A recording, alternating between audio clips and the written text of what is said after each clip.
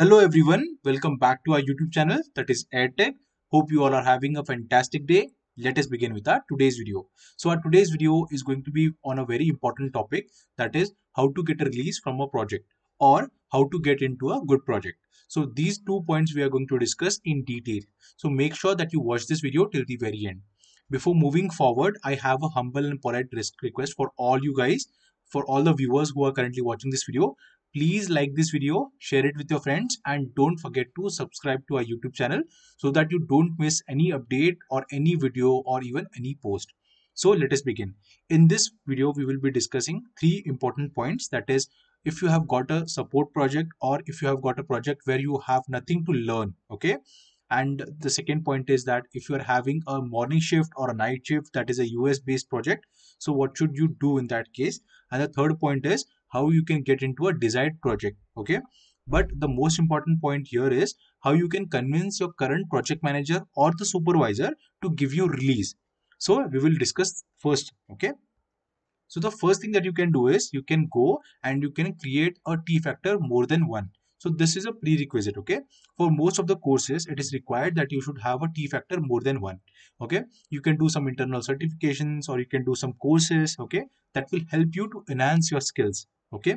The third point is to get into a desired project, that is automation, development, or even testing or any other project, okay? You can follow these processes. The first one is that you can explain to your manager about your current situation. You can give some reason. You can tell them that this is the particular reason why I don't want to work in this project, because I'm not getting anything to learn, and for my career I think this should be the best option. I should go into development or rather testing or automation something, or you can work on different tool. The second point is that you can try and explain about your skill set or the tech stack that you have learned, okay? But in this case, you can show them the proof that you have learned this particular skill from this particular platform, you have done a certification, and you have a brief knowledge about this tech stack. So that is the reason I could be of better use in different kind of project, not this support project or not this technology, okay? Because I know a friend who explained to his manager, who was very strict, by the way. The manager was very strict and he was very giving a lot of work to him, support kind of work, okay? It was into a mainframe technology, but it was kind of support work. So his job was to raise tickets and something like that, okay? Get it solved from the ops team or development team. So this was his role. So what he did was he explained everything in detail to the manager, that this is the skill that I have and I have been learning this from last 1 year, okay? So can you please give me release so that I can join this particular project?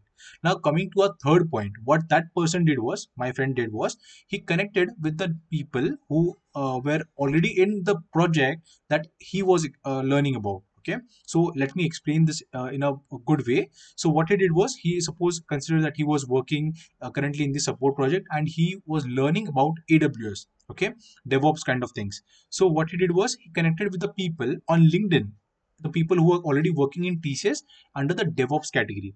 He connected with them, okay, on LinkedIn, and he approached them and he shared his resume with the person. Okay, so what did that person did was, they shared it with their manager or team lead or the project manager, and in this way he got connected with the project manager or wherever there was a requirement for that kind of skill. Okay, I hope you guys are getting what I'm trying to say. So what you can do is, you can go to the canteens, you can connect with people, you can have a chat, okay, a small chat, you can attend any offline events that are there in the campus.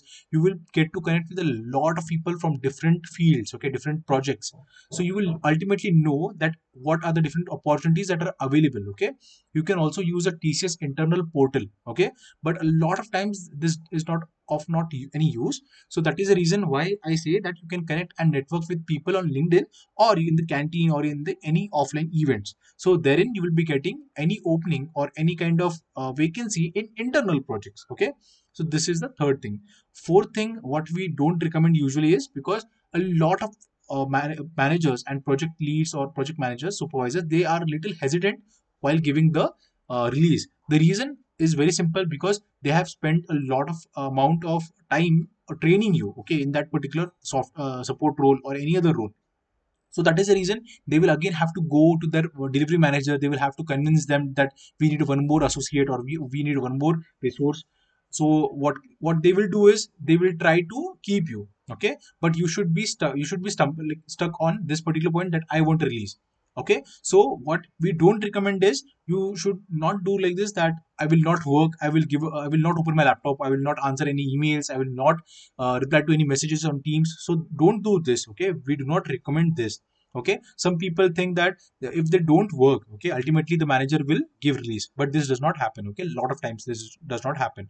So, and one more important thing is that the supervisor or the HR from your unit, okay, business unit, what they usually feel is that if you get on a bench, okay, after you get released from the project, you get on a bench. And as you all know that there is no risk at all when you are bench on in TCS. Okay, in other companies there is a risk, they might remove you as well, but in TCS they won't remove you even if you are on a bench for 1 year, 2 years, or anytime.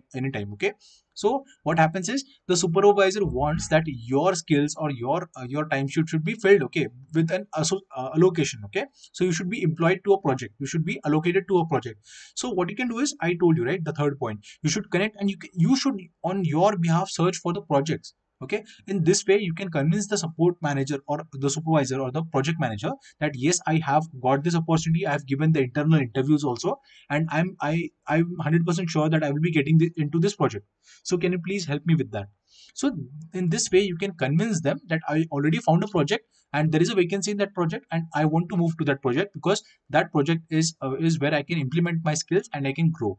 Okay, the last option probably is resignation. A lot of people actually what they do is, if they are not getting released from the project, they directly add their resignation. Okay, they directly resign at that particular point of time. So this is what we don't suggest usually.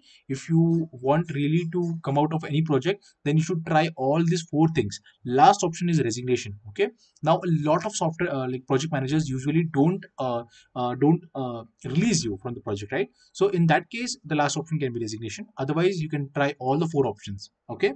Now, guys, if you have any more questions, you can ask in the comment section. Okay, we will try to answer all those questions.